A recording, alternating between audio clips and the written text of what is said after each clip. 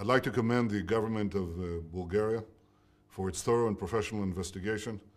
It established clearly that Hezbollah is the organization that perpetrated the terrorist atrocity in Burgas. 6 innocent people lost their lives there, 5 Israelis, 1 Bulgarian. It is a further corroboration of what we know, that Hezbollah and Iran are together building a worldwide terrorist network. They've attacked in a dozen countries. They're planning attacks in dozens more.